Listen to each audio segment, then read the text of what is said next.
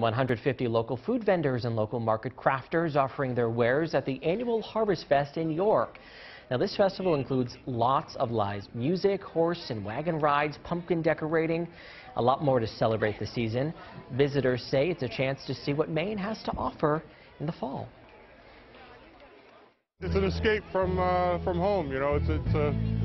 It's a way to get out of town and have some fun, you know. York's a great town, a lot of great people. Everyone's pretty welcoming up here, and it's a great place to come.